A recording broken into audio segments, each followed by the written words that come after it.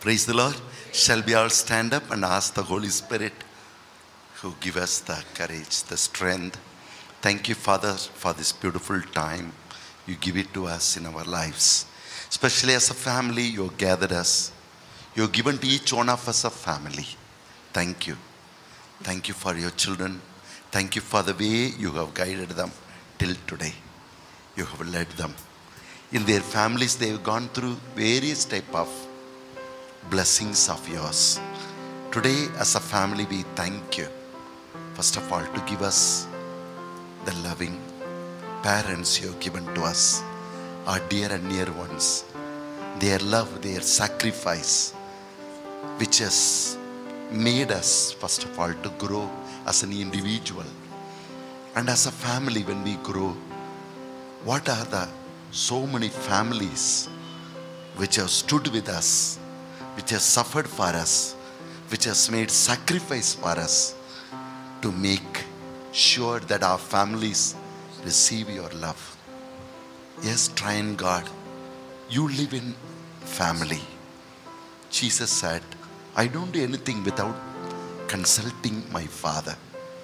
In John chapter 5, verse 19 onwards, whatever I see my Father doing, I do the same. Yes, Lord, you always stood with the Father.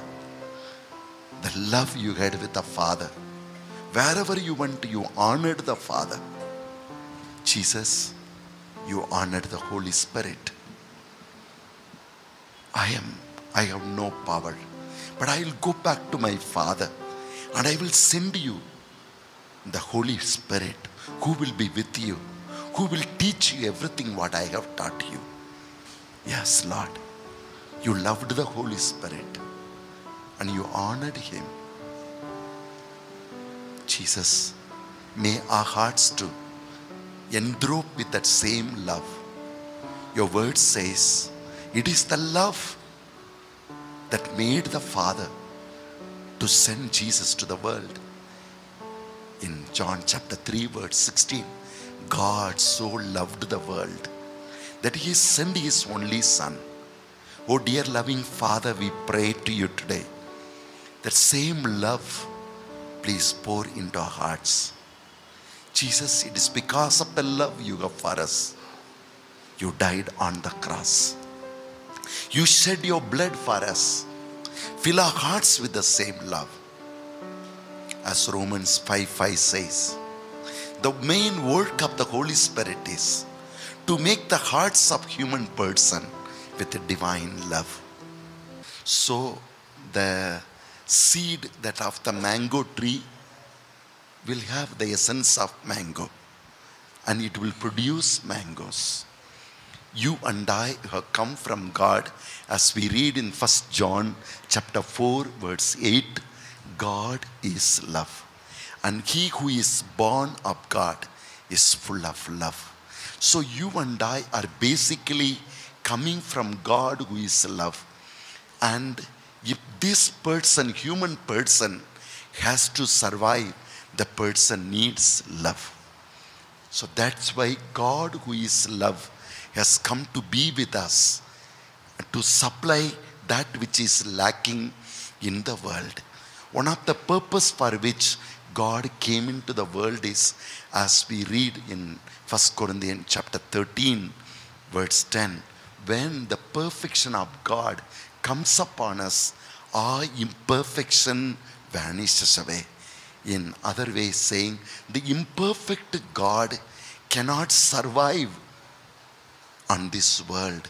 So God who is perfect, he comes to abide with man to supply that man is going through the struggle, the pain, the disturbance, the disappointments. Only man can understand. Only God can understand. So God comes to fill us. For any family to be established, to grow, to be successful, number one, it has to move with a vision. Yes, God has a vision to bring forth man to the world. Man should be source of life and source of salvation. Mother Mary, God said that you will bear a son and he will forgive the sins of the world. He will give life. And God gave a vision to Joseph, saying, accept Mary as your wife and the child, because he will be in your descendants. This is the divine plan. He will be known as son of Judah. You belong to Judah family. Yes, Mary was not belonging to Judean family. So Jesus will be in the clan of Joseph, and you will call him not Mary, you will call him Emmanuel, means God is with us. So God gave a vision to Joseph, and Joseph got up, accepted the vision, and he built up a beautiful family. We reflected in the Old Testament how Joseph, how Abraham, how so many servants of God, they all had a beautiful families. No, families full of ups and downs. But God was there to giving them the vision. They were holding on to the vision, and they could cross over. When they were sold, when they were in jail, when they were put to humiliation, they were holding on to the vision. Yes, no family without the vision can proceed or live long. So, for a family to survive, one has to move on with the vision which God gives to us. That's without the vision, a family cannot move on so high. Today, we reflect on the second part.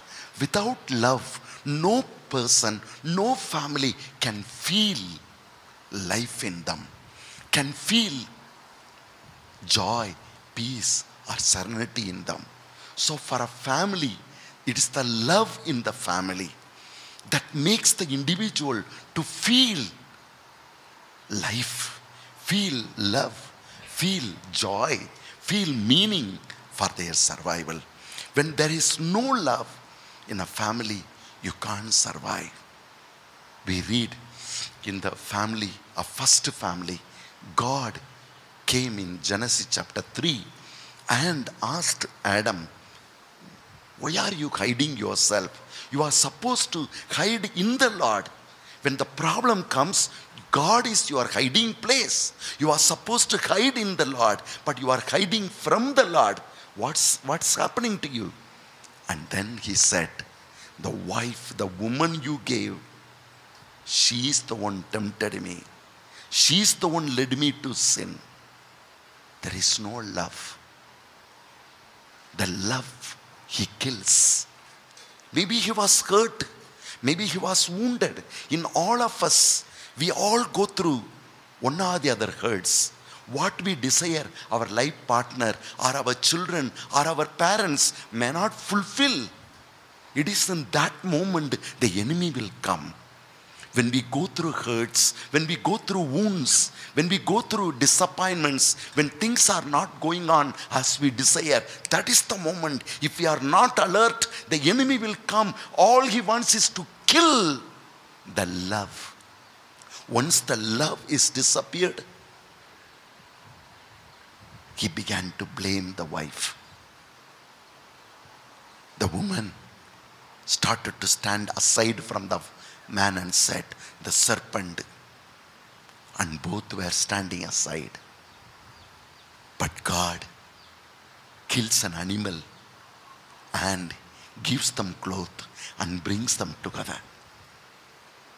The love of God sees how sin and Satan constantly killing the love in the family and destroying the family. God never said, come all of you, both of you, I will find out who is wrong, who is right. No, he has no time. When you go through the trials, problems, the earlier you come back, the easier you can handle your problem. The more you are kept aside, blaming each other, the problem becomes more and more. So God never takes time. Immediately, he brings the robe, animal skin, and covers them and keeps them together. Love. Love. My dear friends, we read in the book of 1 Samuel, God loved David and he gave him a wonderful anointing. In chapter 17, we read to kill even Goliath and to become famous. God anointed him to be the king of Israel. But he fell in love with a girl, the king's daughter. There are three things for which man lives on this earth. There are a group of people. They try to establish themselves. And on the process, they lose love. They want to show to themselves that I am great. I am right. The wife yells at the husband and says, you are wrong. The husband gets angry. Even he slaps her, telling her that he is right. How dare she is. But they don't understand. At the end of the day, you may prove to the world that you are right. But what is the use? You will lose the another. You can prove to the world you are right. But if you lose the another, life has no meaning. It is only love. As we read in 1 Corinthians chapter 13 verse 10. Love bears all things. Love forgives all things. Yes. Love accepts the things as they are.